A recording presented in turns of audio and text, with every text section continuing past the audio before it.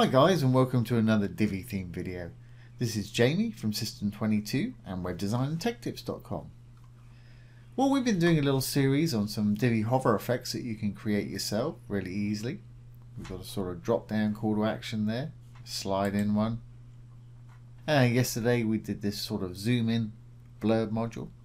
Today we've got a sort of spin in call to action for you. And we're using no coding with this today, no plugins involved, really easy to do with the inbuilt features of the Divi theme itself. If you enjoy this video today, please give it a thumbs up, ring the bell, comment, share and subscribe to the YouTube channel. It lets me know whether or not to make more videos on a particular topic or not. Okay, well let's get started. I'm going to enable the visual builder. Once enabled, I'm going to go down to where we want to work. I've simply got a row here, the green tab with 3 columns in it. And as with most of these other image to text type hover effects, the actual image resides in the column rather than the background of the module itself. You can fade one image to another using the background with a module and a column, but today we're just putting an image in the column and using a call to action module to spin in. So I'm going to add a new module, and this will work with any module. Divi by standard comes with all these light grey modules here. Plenty of them to just about build any sort of site. You also get an extra dozen if you've got WooCommerce installed to help you arrange your products. So I'm looking for a call to action module right here. There it is. I'm going to leave it at the default. You put your custom title in there. Whatever you want to have your button say right there. As you can see, or as you can't see, there's no button there at the moment. That won't show up till you put a link in for it. Your content goes down here obviously. So if I go down to the link now and just put a hashtag in place of a link, button link can go there. Best practice, if you're linking to your own site, keep it in the same window. If you're linking off site, put it in a new tab so your site stays open. And there's another link just down below for the whole module. So you can have your button going one place and the module going elsewhere. Of course you can have them both linking to the same place as well if you want to. Okay. Well, I'll leave that as it is for the moment and we'll start playing with some things.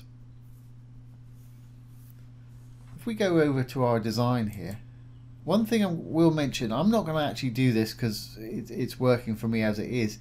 If you've got a different amount of text in your call to action module, which is pretty common, you might want to go into your sizing and give it a fixed height or a minimum height. That way you can keep all of your little blocks the same height.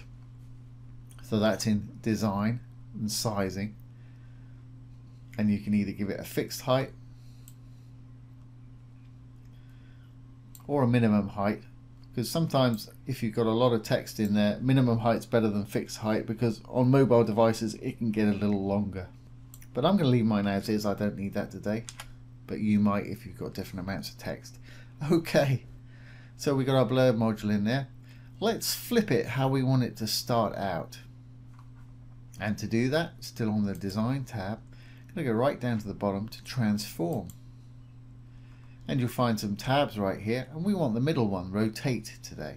So I'm going to click on rotate, and I'm going to flip it 180 degrees so it's upside down basically. If we roll down a bit so you can see, you can increment up and down with the little arrows here if you need to, or you can just type in a value if you want to. Great. So when it starts out it wants to be that way up, and when we end up it wants to be right way up. So common to most Divi modules, if you roll up over the dark transform right here, you'll find a bunch of icons. If you hit the little arrow, you've got 2 tabs, one for desktop and one for hover. Desktop's when your mouse is not on it basically, and hover, funnily enough, is from when your mouse is on it. So when the mouse is on it, we want it to be right side up. So I'm going to flip that back to 0, or simply type a 0 in there. There we go, great. Now the other thing that we want is when we're not hovering over it, we don't want to see it at all. We just want to see the actual image itself.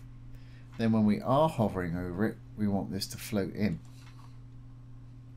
So let's save this and go ahead and position our image, or put our image in the actual row itself. So I'm going to go back to the green tab for the row. We're working on column 3, 1, 2, 3, 1, 2, 3. So I'm going to go into number 3 here, content tab, down to background. I'm going to pop an image in. So let's pop that one in. Okay, of course we can't see it because we've got a background on there, but I know it's in there. Now while we're in the actual column settings of the row, when this flips, the whole thing is going to turn around like this. Because it's not a square, well, because of the shape of it, when it turns, it's going to spill out of our column here. And I don't want to be able to see it outside the column. And anything that spills out of the column is called overflow. So what we can do is go over to advanced, to visibility, and we got horizontal and vertical overflow. I'm going to change both of those to hidden, which means when those corners rotate, you're not going to see them spilling out around here. Great, so we're good to go with our column. Let's go back in here and fix this the way we want it. Save the row, back into the module. Okay, so when we hover over it, don't want to see anything, and sorry, when we hover over it we want to see the full thing. When we're not hovering over it we want to see nothing.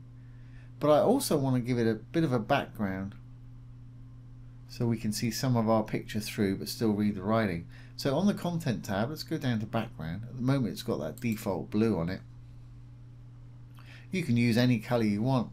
I think I'm gonna just use black, but I'm gonna pull the opacity slider down. So I clicked on the black color, then just click in the color panel up here. Opacity slider is right here. I'm going to pull it down so I can see enough of the image but still read the writing. I think I actually changed my color when I did that. There we go.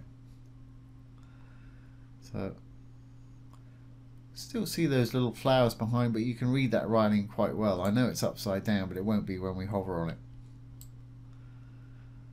Okay, the next thing is I don't want to see this at all until we hover over it. So if we go over to our design tab, down to filters, we've got all kind of filters to play with. The one that we want to use today is opacity or transparency, just like we did with the color there. Okay, and again, if we hover over the dark writing, we can pull up a desktop and a hover state. For when we're not hovering over it, desktop, don't want to see it at all, just want to see that nice picture. When we are hovering over it, little arrow, want it to be fully visible. And as you see, because we've got the hover selected, it's the correct way up there. And I've got our little call to action button there. And we can still see some of that image behind, so that's going to work great. So we're actually almost done here. Now, the default time it takes once you put your mouse over to go from desktop to hover state, or invisible to visible if you like, with this module, by default is 300 milliseconds with the Divi theme. I like to slow it down for a bit of drama, and if you want to slow it down or speed it up, pop over to the advanced tab, roll down to transitions, and here we've got transition duration. I like to pull mine up for drama. I'm going to pull mine up to about 750, something like that. It's milliseconds, so that's 3/4 of a second. Don't want any delay. I want it to happen as soon as they put their mouse on it. If you want to have them put their mouse on it and wait a few milliseconds, put your value in there.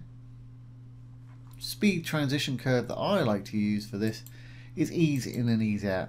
Now they're all slightly different. Some will work better than others in certain situations, so check them out as to what works for you. But for my hover effects, that ease in and ease out seems to work perfectly. So if we've done everything correctly, we should be good to go. Let's save our changes. We'll save the page changes. Save draft or publish. And let's exit the Visual Builder.